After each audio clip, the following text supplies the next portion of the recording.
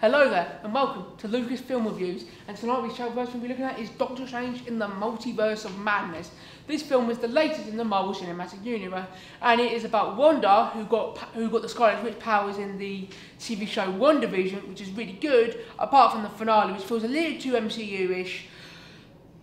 But that's not what the point is. Oh, well, WandaVision is a great show, but let's go back to the story about Doctor Strange. She's trying to get a new character called America Chavez to let her get to her kid, which she created in WandaVision, and Benedict Cumberbatch is trying to stop her because if she does, she's using something called the Darkhold, and that could destroy the universe in a way, so they must stop her, and we go through multiverses.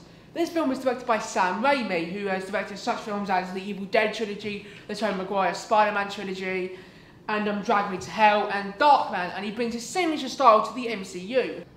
The main cast, including Benedict Cumberbatch, Elizabeth Olsen, Benedict Wong, and newcomer Ochi Gomez, and if I pronounce your name wrong, my apologies, all putting some great performances. For a 12A movie, this film is very, very gory, because it feels more like a Sam Raimi movie than a Marvel movie, so it brings all of this horror / gore elements to it. And while it is an enjoyable film, it feels like a bit of a mess in terms of the script. And also, for a film called Multiverse of Madness, we don't really explore a lot of universes. For the most of the film, we're in kind of two, there being the main one and another one, which has some cameos, which I'm not going to mention for spoilers reasons. However, there will be a spoiler point later in the episode, wherever I have you. For a film called Multiverse of Madness, there's not a lot of madness in terms of universes. Look, I'm not looking for like a million cameos, but show us some more of the weirder side of universes. One thing I love and hate about this film is the use of Professor X.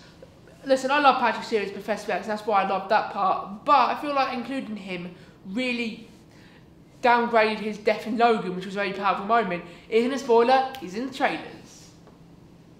Also, this film is quite mad at some points, including a zombie Doctor Strange, which was like little demons going, I'm gonna get you, nah, nah, nah. And it feels like a horror movie at some point, and also the Danny Elfman score is beautifully great. This next point is a spoiler, so this is your official spoiler warning. Spoiler warning. Spoiler warning, whatever. So skip past this part if you don't want a spoiler, so here's the time code to skip to the next review. I love the fact that we saw John Krasinski as Mr. Fantastic, that's Reed Richards, but he's only in it for like a second and then he gets ripped to spaghetti basically. Overall, Multiverse of Madness is a great movie, go see it. Next up is Everything Everywhere All at Once. On to another, it's another multiverse movie, and it's about Evelyn, played by Michelle Yeoh. If I got that name wrong, I apologise. Who is just trying to do her taxes and then must become a hero and stop a multiversal threat. This film is bizarre. There's so many, we see a variety of universes, from one where they all have sausage fingers to one where some of them are rocks. This film is very funny. I laughed out loud a lot at the film, and also it's very emotional at some points. Like, the film somehow got me sad over a raccoon who used somebody's hair to cook like in Ratatouille. All of the performances are great, and they really do sell how utterly bizarre all the universes are. And also the fight scenes, which are done mainly by Kwan Yu Kwan. If I got your name wrong, I apologise. Who's great as the fight. He does great fighting in the film because he's trained in it from the looks of it. I don't know. Yes, he probably is. I don't want to say any more just in case I spoil the film, but overall this is a great, fantastic movie, and it's one of the best of the year.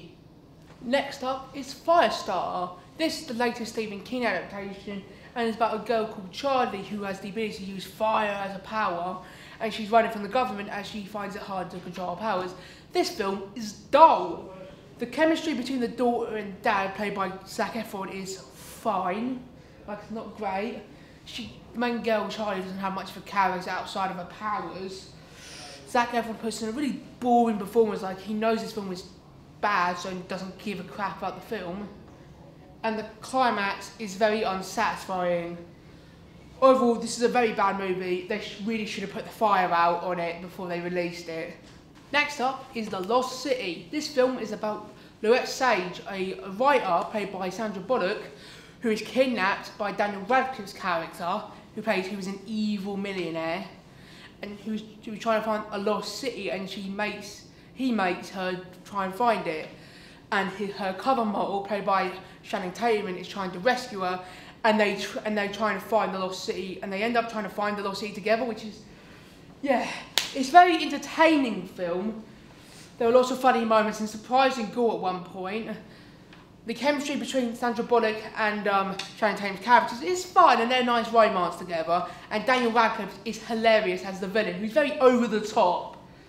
This film has very much Romancing the Stone vibes, which I really like. Overall, it's a very fun film. I think all the family will enjoy it. I saw it by myself because I have no. So I don't movie for people. I just see it by myself. Don't know why I'm mentioning that. Anyway, on to the next film, our final film, The Northman. The Northman is directed by Robert Eggers, who directed movies such as The Witch, with 2 V's for some reason, whatever, and The Lighthouse. This is about a Viking prince who sees his dad, played by Ethan Hawke, killed in front of him, and he runs away and comes back years later as an adult, now played by Alexander Skarsgård, to try and get back his kingdom. This film is brutal in terms of violence, gore, and the whole cast, including Alexander Skarsgård, Anya Taylor-Joy, and Willem Dafoe and Nicole Kidman, put in some really, really good performances in this movie. This film is a bit weird at some point. At some point I was wondering what the hell I was watching, but that's just 1 or 2 scenes. Like, as much as this film is great, it does feel like it drags in the middle a bit, but that's just only a small issue in the grand scheme of things. Overall, this is an amazing film you should see, and that's it from Lucas Film Reviews from May. See you all next time.